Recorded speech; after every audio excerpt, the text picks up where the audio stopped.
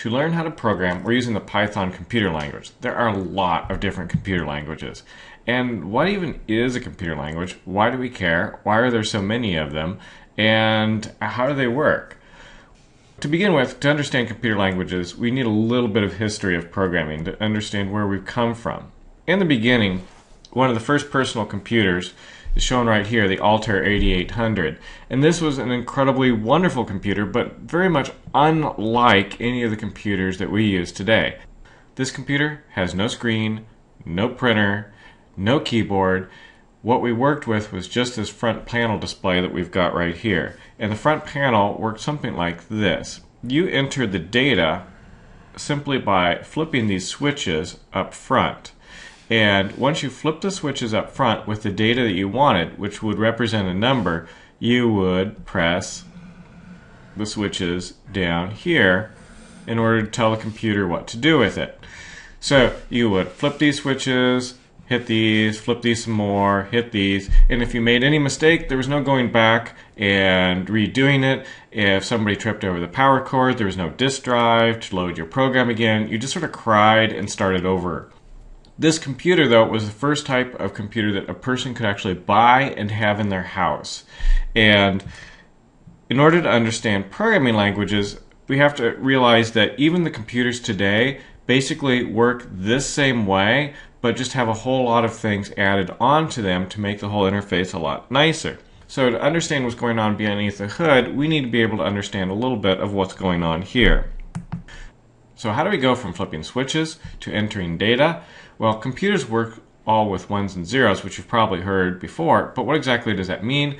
Well, that works with the fact that there's a whole numbering system based upon ones and zeros, and it converts to our regular decimal number system, and there's also a hexadecimal number system.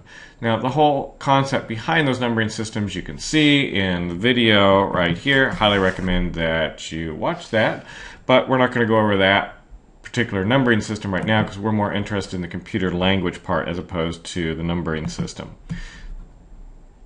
Once you've got particular numbers like these assigned to commands, we used to just enter the numbers themselves and the computer would run. That was not very easy. We wanted an easier way to enter computer programs. The next step up, a second generation programming language. The first generation was you just entered numbers and the computer ran those numbers to do your program. Not very easy. The second generation was using assembly language programming. And this chart right here shows how assembly language programming works. The things that the user typed in when they were programming are all over here on this side. This is what the user typed in. What the user typed in would then get translated, such as this would be a command, and it would translate into hexadecimal numbers over here. So the person didn't have to type in 8613. Remember that 86, for instance, stood for LDA. The person didn't have to remember that. They had a much easier mnemonic to remember, LDA, in order to load a particular register rather than typing in 86. Over here happens to be the memory addresses. This is where in the computer memory this particular program was stored. So this was a lot easier. You could type in something like this in order to get the numbers that you needed for your program. This was easier to read and understand and was a huge improvement from what we had before. But as you can probably see looking at it, this still isn't the easiest type of program to work with. Even adding numbers or multiplying numbers takes several different steps. It's not just a matter of entering an asterisk to get a multiplication sign. An improvement of that, the third generation languages, which is the type of language that Python is, COBOL, Fortran, a whole bunch of other types of languages improved upon that in order to create some sort of structure behind it. This language, we still needed to go from whatever we typed in into these numbers. So the way that worked is like this. What the user types in is called the source code. And then we need to take that source code and convert it to machine code. There's a separate program that a person runs called a compiler that takes what the user typed in, runs it through a compiler, and then you get the machine code. After this, we have the machine code, and a user can run the machine code, but if you have a really large program, you might have several different files that make up your entire program. Rather than one huge, long, million-line file, you'll have quite a few different files in order to organize it. You have another file with source code in it. You run it through a compiler, and you've got machine code. Now you've got two different machine code programs. You run it through a linker, so all your different machine code programs run into a linker, and you've got a final program. The neat thing about running programs this way is that the only thing you need to give as your final product that we actually give out is the result of all of this type of stuff that we've done. The source code, running into the compiler, the machine code, the linker, and what we can give out as a final program. It only contains the machine code. We don't have to give out our source code. We don't have to worry about people stealing the source code and modifying our program quite so easily as it would be if they had the source code. And all we have to do is final machine code. It's a small program that we end up redistributing.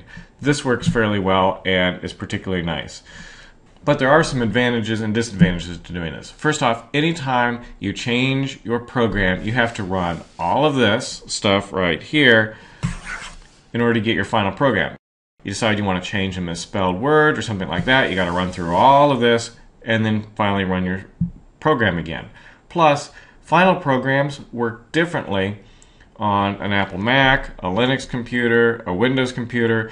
Those final programs you can't take one of those and move it onto another computer and still run it without some sort of special software in order to emulate and make that computer pretend it's another machine. A way around that is, instead of to use a compiler and to create machine code, is to use an interpreter. So this is really similar to if you wanted to translate something from Russian to English, perhaps. You've got two ways of doing it. First off, you could have it all written out in Russian, hire a translator, convert it to English, and then you've got your final English document, and it's everything you need. You don't need to worry about the Russian. You don't need to worry about interacting with the interpreter. You've got your final English document in the language that you want to read.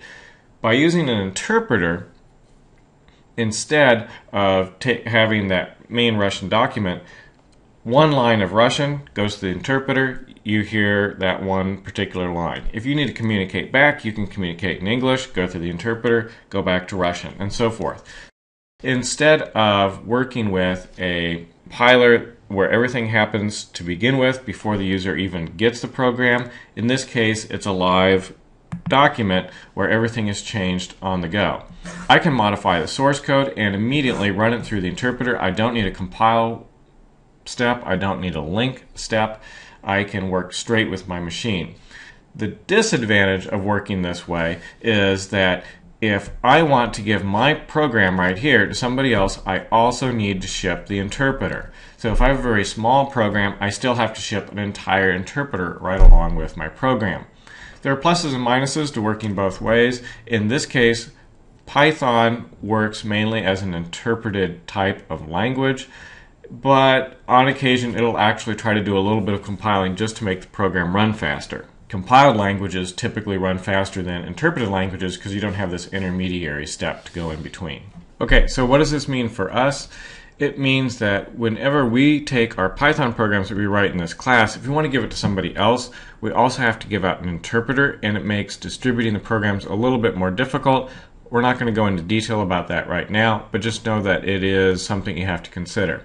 There are a lot of other languages out there. There's Python, PHP, C. They all specialize for different types of things. In fact, you can even see different languages and the popularity. I've got a link here in the book, and it talks about what languages are currently most popular and which are trending up and which are trending down. For example, right now C is very popular, Java is also very popular, and C++, which is related to C.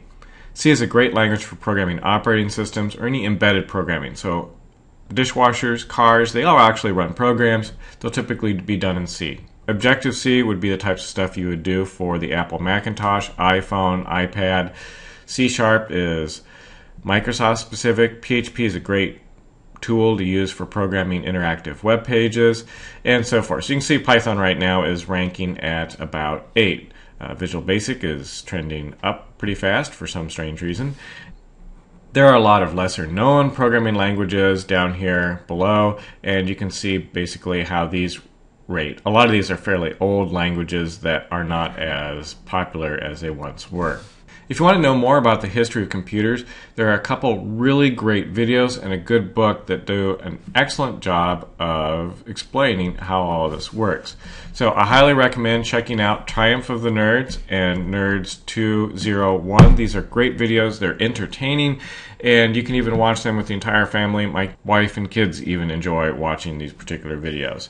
This book, if you prefer book form, The Accidental Empires book is a great book to get even more detail than what's in the video and have an idea of where all of this different type of computer applications and computer programming languages actually came from.